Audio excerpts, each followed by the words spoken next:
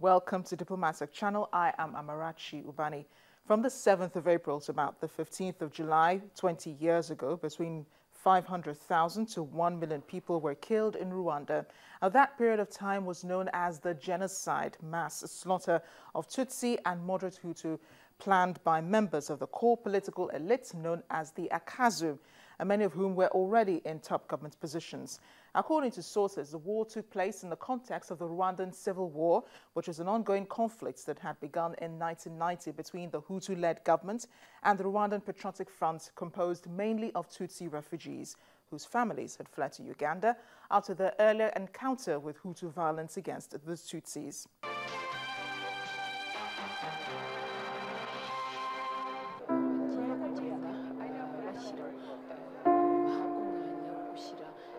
One of the ways they're remembering is via a service at Saint Famille Catholic Church in Kigali, where a number of people were killed during the genocide.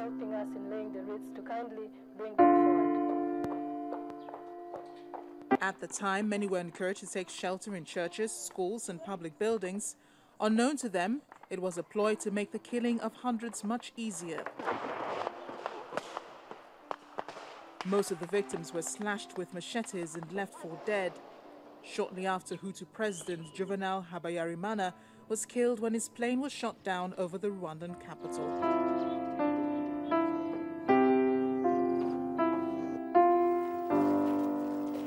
The attack mobilized Hutu government soldiers and allied extremist militia who orchestrated the genocide to exterminate the Tutsi minority.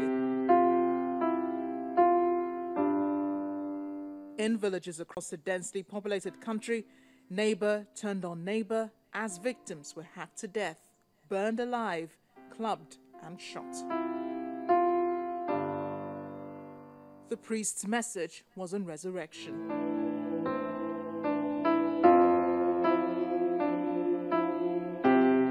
At the time, hundreds of Rwandans fled to refugee camps in neighboring countries.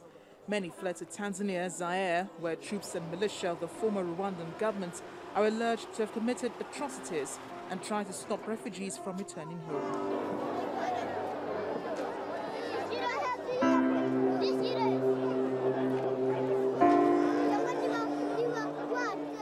"20 years after, a total of 92 people, overwhelmingly Hutus, were indicted for their role, but only 70 individuals out of thousands involved in the genocide have been convicted by the UN-backed court that was designed to deliver justice.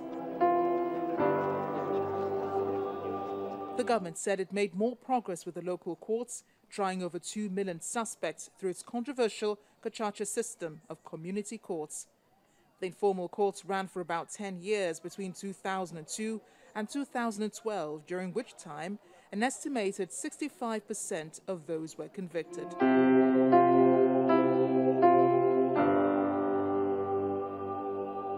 At the start of the week of mourning was a wreath-laying ceremony at the National Genocide Memorial, followed by the lighting of a flame at the Amphora Stadium in the capital, Kigali.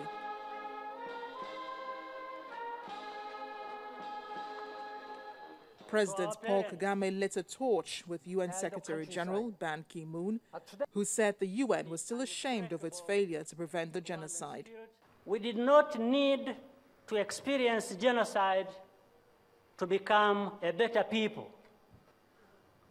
It simply should never have happened. But if a people's choices are not informed by historical clarity, the danger is ever present. This is why I say to Rwandans, let's not get diverted. Our approach is as radical and unprecedented as the situation we faced.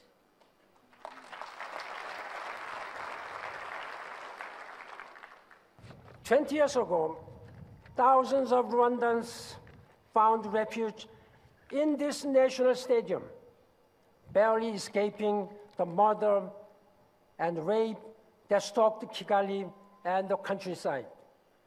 Today, it is filled with people who are building a new Rwanda a Rwanda of shared culture, traditions, and peace. The torch is expected to burn for 100 days, the length of time the genocide lasted. The torch has been carried across the country for the past 3 months, visiting 30 districts and passing from village to village. Thank you. And traditional mourning songs were sung.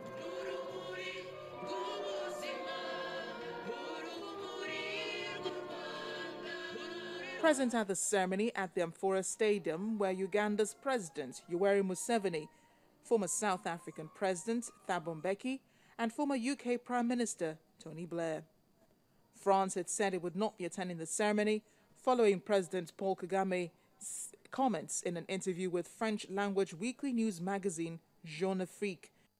The president had denounced the direct role of Belgium and France in the political preparation for the genocide.